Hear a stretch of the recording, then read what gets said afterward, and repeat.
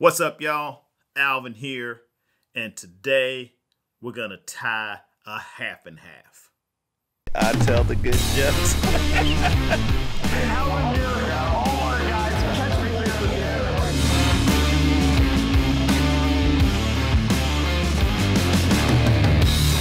Okay, so what's a half and half? A half and half is half Clouser and half Deceiver.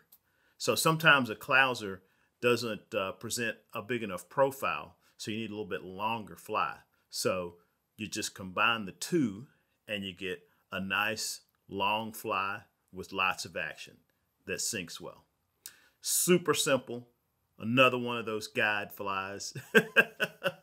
I got a whole list of them, how to tie them right here. I'll throw a link up there. Let's get started. Materials wise, pretty easy. You need a hook. And today we're going to use the Gamakatsu B10S in a size 1. All right. Let's go ahead and put that bad boy in the vise. Crank it down. Nice and tight. All right, so for materials, we will need a lead eye and thread, of course, feathers, and I'm just using some cheapo strung saddle hackle, nothing fancy. Bucktail, white. Getting kind of low on my white bucktail, so I got a couple of them we're going to be scrounging hairs from, and bucktail of a different color, and we're going to go with the olive today. And we need some type of body material, some kind of flash to go in between the tail and the rest of the fly. And for that, we're just going to use, this is like some generic flasher boo that I've found laying around. Don't even have the original bag, but it's like a synthetic hair dubbing. And we're just going to wrap that around the midsection to give it a little bit more color. All right, we got our hook attached. So let's go ahead and put the thread on. I'm going to start up at the eye of the hook, come back like maybe a little bit more than 1/4 of an inch.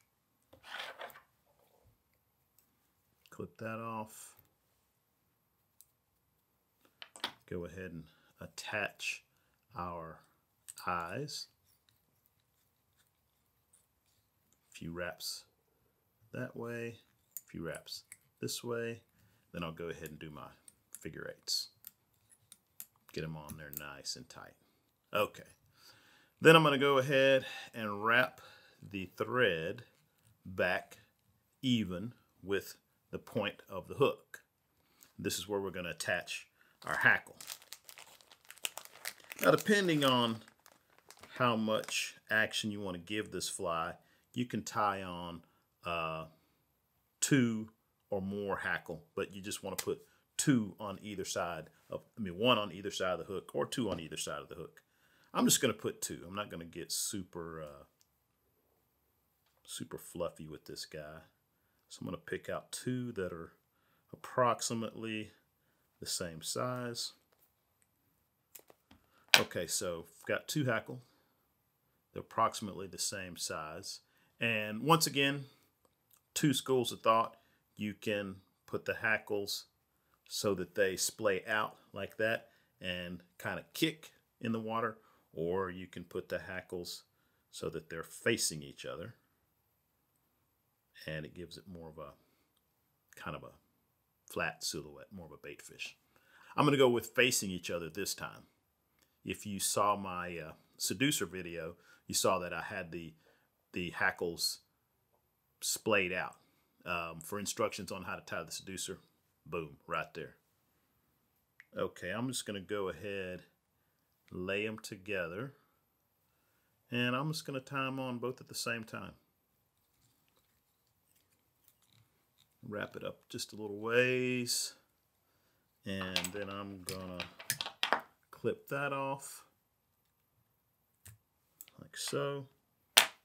And then I'll kind of come back and tweak these guys, pinch them together, and use that thread to get them to lay the way I want, so like so.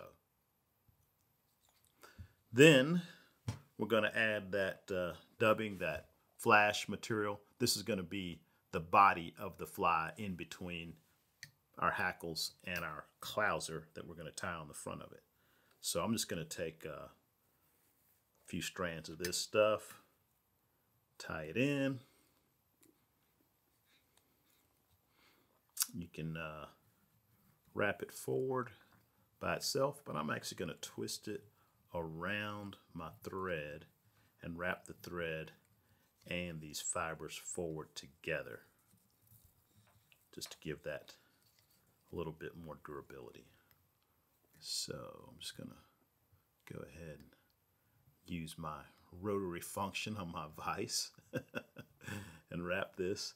And I got more than enough to go forward, so I'll just wrap it back, come forward again, use all that up. It gives it a nice full body there. If you want to make it look nice, you can trim some of this extra stuff off, but I'm just going to leave it. All right, now, basically, we're just going to tie a clouser over the top of that.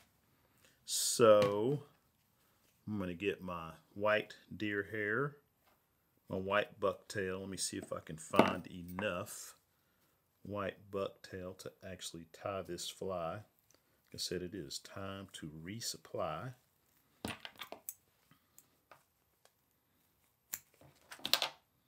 But that should get it done. And I'm going to go ahead and pull out some of these short guys. You can see I've got a little bit of the brown in there. I'm really not too concerned about that. I'm going to lay that there and judge my distance.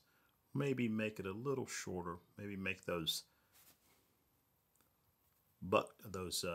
deer hair fibers end at about maybe the middle of that hackle. So I'm going to go ahead and trim it off. Lay that down. Go ahead and tie it off front of the eyes. Then I'll come back and just tie it down behind the eyes, like so. All right, we're almost done with this thing. Just another quick and easy guide fly. All right, I'm gonna get my olive. As in most the streamers we tie the lighter color on the bottom and the darker color on top. And that's because most fish are going to be lighter on the bottom and darker on the top. It's a camouflage mechanism. If a predator is looking up at a prey fish, the lighter bottom is more likely to blend in with the sky. And then once again, if a predator is looking down into the water on top of a fish, the darker top of the fish is more likely to blend in with the bottom. So that's why most of your fish, bait fish, are going to be lighter on the bottom, darker on the top. Little fun fact. Anyway, once again, I'm going to go ahead and pull out all these short hairs. Don't need all that.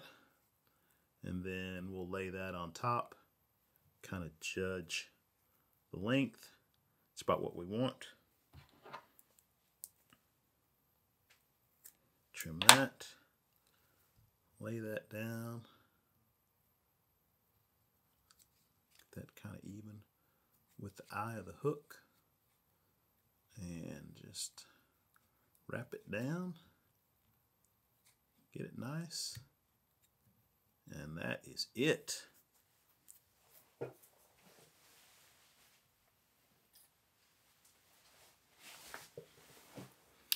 Throw a whip finish on there and we're done.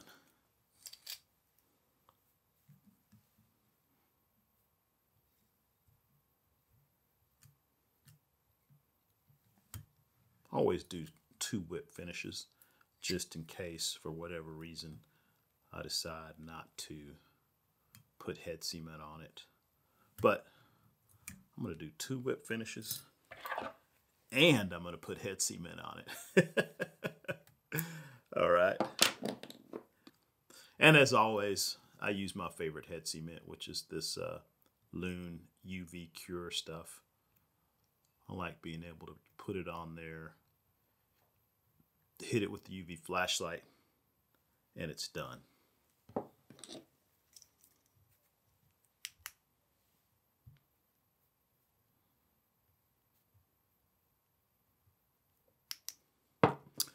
All right, that's all there is to that one. Another super effective, down and dirty, quick and easy to tie guide fly. I've caught lots of nice bass on this one. This is a great one when you're fishing in the salt and you need to get something down a little bit deeper, like maybe you're blind casting in a channel somewhere.